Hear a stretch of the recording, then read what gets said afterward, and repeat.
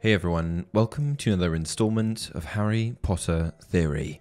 In today's video, we're going to be ranking the 15 most evil dark witches and wizards in the Harry Potter universe. Things to bear in mind here are that I'm not ranking them by power, but instead how sinister and evil they are. A lot of dark witches and wizards didn't even make the list, so if you've got a list of your own, I'd love for you to comment it down below. Also, be sure to let me know what you think of my list. We've got a lot to get through, so let's get going. 15. Ethelred the Ever-Ready. Starting things off in a relatively innocent fashion, at least as far as dark and evil wizards go, we have Ethelred the Ever-Ready. Ethelred the Ever-Ready was a dark wizard that existed in medieval times, known for getting offended for no reason and taking out his anger by cursing innocent bystanders. Ethelred was a master of jinxes, hexes, and curses, which he loved to use on innocents. For his actions, he was eventually imprisoned. 14. Merwin the Malicious. Next up, we have Merwin the Malicious, an evil, pureblood wizard that existed in the medieval period, sometime between the 5th and 15th centuries. During his lifetime, Merwin was a dedicated practitioner of the dark arts, and would conduct all sorts of twisted magical experiments using his uniquely hooked wand. He had dark grey, scabby-looking skin, which sort of resembled lifeless human skin, and would often sport a long, dark green cloak. He was a scary-looking guy, and I have no doubt that the experiments he would conduct had a lasting effect on his physical appearance, as we know how dark magic can affect you in that way. Merwin was single-handedly responsible for creating a lot of the dark spells, jinxes, and hexes that sprang up out of the medieval era, and after his death, made it onto a chocolate frog card. 13. Morgana Le Fay. Morgana Le Fay is actually a pseudo-historical figure, and in many versions of folklore, she is the nemesis of the powerful wizard Merlin, though not all of them. Morgana, however, also exists in Harry Potter folklore, where she is portrayed as an extremely evil witch, and again the nemesis of Merlin, who went to Hogwarts. Morgana is considered by many to be the most powerful witch of all time, and someone that truly hated every aspect of goodness in the world, doing everything she could to fight against it. 12. Godolo. Godolo was one of the named and known owners of the Elder Wand before it came into the possession of the likes of Gregorowitsch, Grindelwald, Dumbledore, etc. If his name sounds doubly familiar to you, it may be because Godolo wrote the famous dark magic textbook Magique Most Evil, a book containing information on dark magic, including a passing reference to Horcruxes in its introduction. Godolo used the Elder Wand to push the boundaries of magic, and considered it to be his teacher, allowing the wand to help him write the book. Leveraging the powerful wand and using it in accordance with his dark mindset, Godolo ultimately created a lot of dark spells and curses. Godolo was eventually killed by his own son, who locked him in the cellar in order to gain ownership of the wand. 11. Grindelwald. Grindelwald was a dark, powerful, and dangerous wizard born in the year 1883. After a troubling childhood where he showed an affinity for performing dark magic, he later became a huge threat to the wizarding world. I bet a lot of you are wondering, why isn't he higher on the list? Here's the thing about Grindelwald. His ambitions of establishing a new world order were not primarily driven by notions of evil or darkness, even if it looked that way at times. Grindelwald genuinely felt that what he was doing was important for the world, and that is why his slogan was, "For the greater good." He recognized that a lot of his actions were wrong, but ultimately believed that his mission to establish the global wizarding hierarchy was important for wizard kind. He felt that he was just helping his people, even if it did oppress another people. So yes, Grindelwald was dangerous, powerful, and evil, but he certainly wasn't the most evil. 10. Bellatrix Lestrange. Bellatrix Lestrange, born Bellatrix Black of the House of Black, was an English pureblood witch who would have attended Hogwarts around 1962. She was one of, if not Voldemort's most loyal follower, and her reputation for administering hideous forms of magic on unsuspecting wizards and witches in the wizarding world preceded her. Bellatrix was one of the most twisted Death Eaters, and derived considerable pleasure from torturing people, finding the suffering of others to be amusing. Her favourite spell was the Cruciatus Curse. 9. Barnabas Deverell. Another previous owner of the Elder Wand, Barnabas Deverell was a wizard from the early 18th century who earned quite the reputation as a fearsome warlock.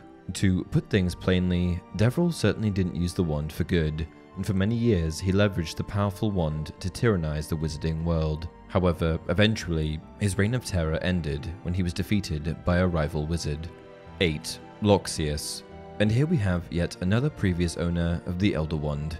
Loxias is the man who famously gave the Elder Wand the name the Death Stick, and ruthlessly murdered copious amounts of people while using it. Loxias was a truly evil dark wizard that many wanted dead, and according to Dumbledore, many claimed to have been the one to finish him off, even his own mother. This guy was almost as evil as they come. 7. Emmerich the Evil. I mean, this guy's name says it all. His name has evil in it, so I had to have him reasonably high up on the list. The first official known historical owner of the Elder Wand is a wizard who went by the name Emmerich the Evil. Though the wand may have been in the hands of other wizards before Emmerich and after Antioch, Emmerich is the first wizard on record to have possessed it. Emmerich has been described as a short-lived but exceptionally aggressive wizard that terrorized the south of England in the early Middle Ages. 6. Gormlaith Gaunt. Gormlaith Gaunt was an Irish, pure-blood dark witch and the aunt of Isolde Sayer, who founded Ilvermorny School of Witchcraft and Wizardry. Gormlaith, who attended Hogwarts herself and was sorted into, you guessed it, Slytherin, strongly believed in pure-blood supremacy and had an intense hatred for anyone that went against these extreme views. Her hatred went so deep that she murdered her own sister and brother-in-law. She also shared something in common with Voldemort. She had an inability to feel love. If you're making a list of evil dark witches, you'd be wrong not to include Gormlaith. 5. Salazar Slytherin. Salazar Slytherin, whose name you should probably recognize, was a pureblood wizard that was born sometime before 976 AD. Famously, or rather infamously, he founded Slytherin House at Hogwarts. Slytherin is also infamous for his disliking of Muggle-born students, and was a strong proponent of having only pure-blood students at Hogwarts.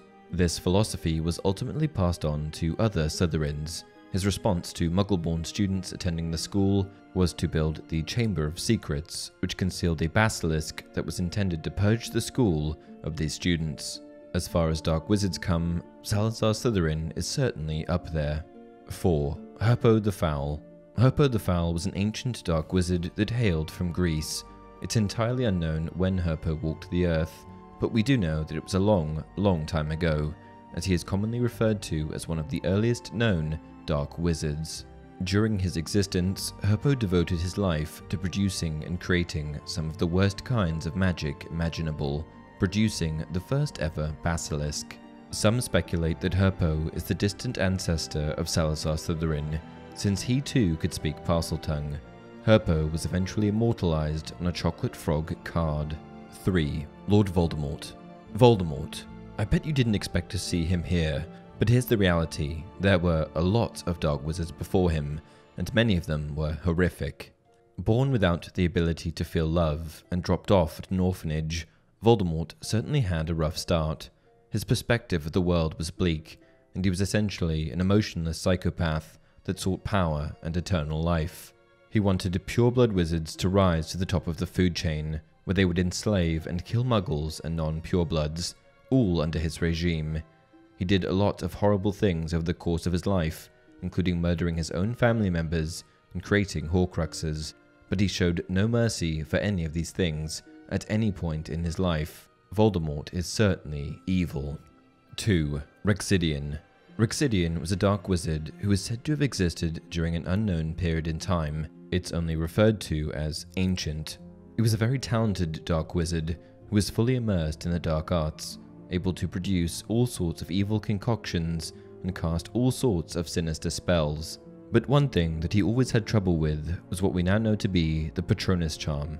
According to Harry Potter lore, Rexidian, who was massively magically talented, was simply not able to produce the Patronus charm properly because he was not pure of heart.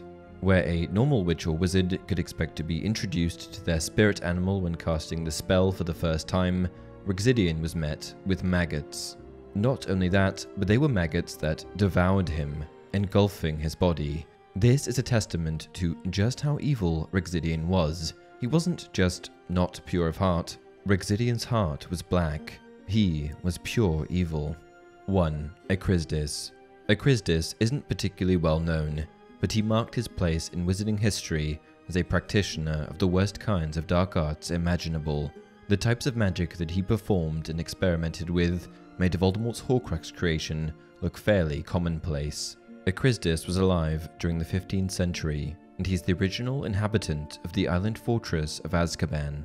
While traveling one day, Acrisdis stumbled upon the island, which at the time had no infrastructure to speak of. When he first arrived, it was just a regular island, but he soon turned it into his own little dark arts experiment. After placing concealment charms on the island, Acrisdis began his dark arts experiments by luring Muggle sailors to the island, then torturing and eventually murdering them. Before ever stepping foot on the island, Acrisdis was mad, but after spending some time there, he became totally insane, as he had completely lost touch with reality. He became so wrapped up and enthralled in his experimentation with dark magic that he had lost his mind, and the poor sailors that he brought to the island witnessed it firsthand. In his madness, it has been speculated that Acrisdis either unwittingly or perhaps intentionally created what we now know to be Dementors, which are the most evil creatures in the wizarding world. The most evil creature from the most evil wizard. Makes sense. And that's it for this video. What do you guys think of my list? Comment your own list down below. Until next time, remember, of the Horcrux, wickedest of magical inventions, we shall not speak nor give direction.